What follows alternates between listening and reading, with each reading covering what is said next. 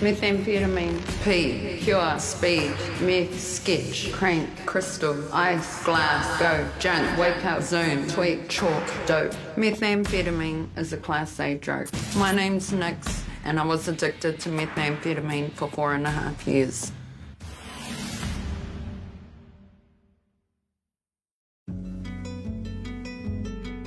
In 2001, and barely out of childhood herself, Nix is about to have a child.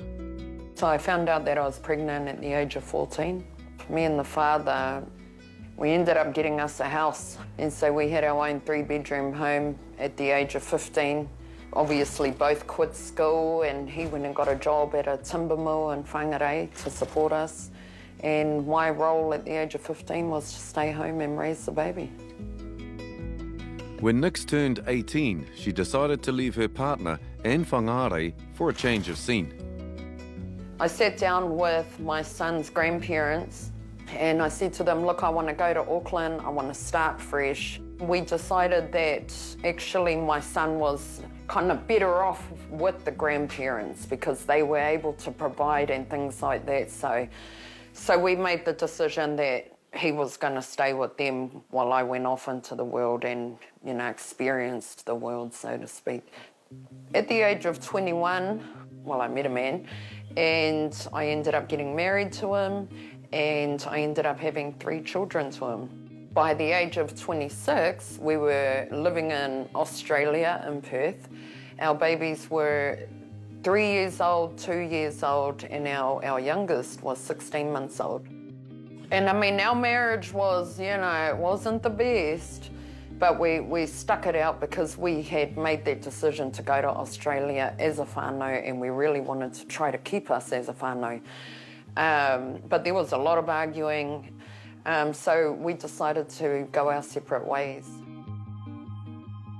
So it was just me and the 3 babies for about 3 months, and then I went into the room one morning and I found our 16-month-old passed away. And it was at that moment I pretty much died. That moment for any parent is unimaginable. The shock, the despair, the guilt. Nix's baby boy Alaska, dead in his cot at 15 months. On this particular morning, I went in there and it was about 8 o'clock. And I was thinking, ooh, he's having a big sleep in. The older 2 were already awake and they were up on the table having breakfast. But I thought, no, I'll let him sleep in right to the very end, you know. So when I walked into the room, I grabbed his shoulder and I, you know, gently went to go rock him.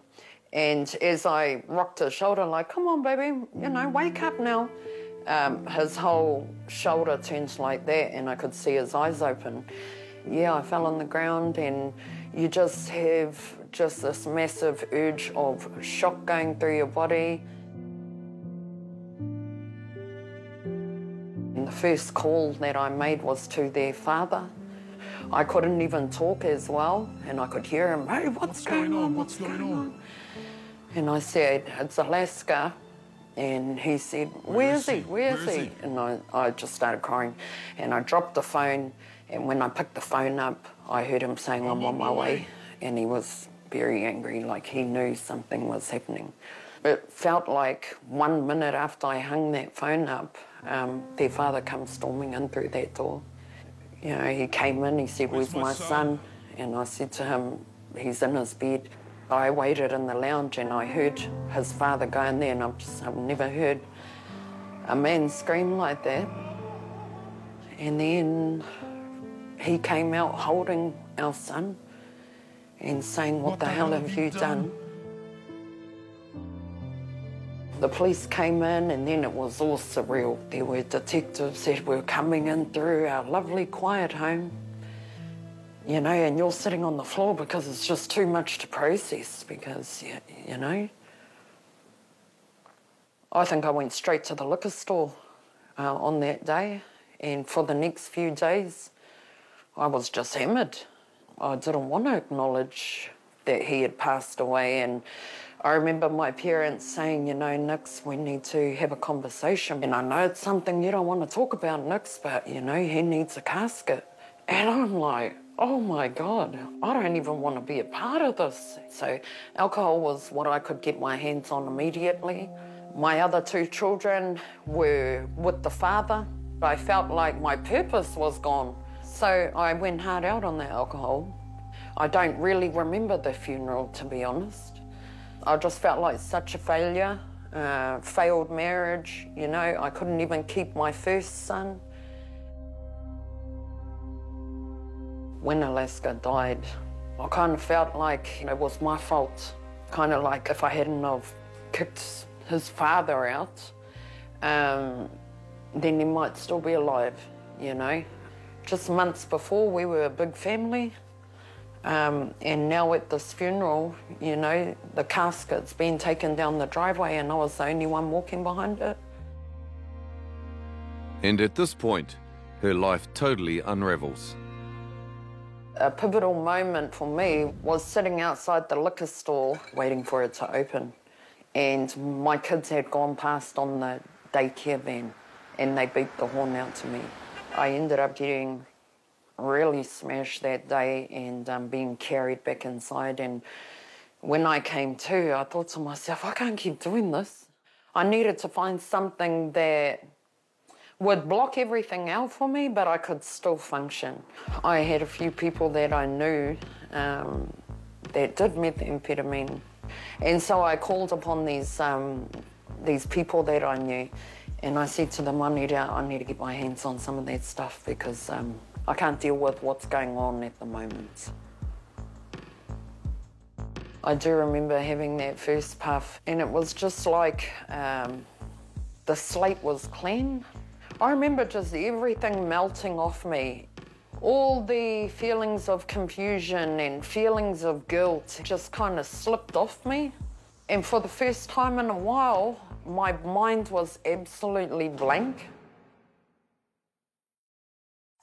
After that, you know, the feelings started to wear off. And in came creeping those thoughts again, the depression and, you know, all those questions. And I thought to myself, no, man, I can't deal with this. I need to get some more of that stuff. I would get a little bit of money here and there, and I'd be straight on that phone. Can you come around and see me? Can I grab some more? It was quite rapid, my decline, actually, because I was now chasing this euphoric feeling of an absolutely clear head. And I would say it was in, you know, not many months after that, that I needed more and I needed more and I needed more than what I could afford. Because my biggest fear now was coming down off the drugs. And so within a few months, I was selling my body for it. I thought to myself, you know, I've got my body here, you know, and there's people that want it, and I need that money because I need to stay high. Pretty much started living out of hotel rooms, working nights and days. And then one of my clients that came to see me said, oh, why are you doing this? Why are you selling your body, you know? You should sell drugs. Coming up, Nix is hustling for the habit.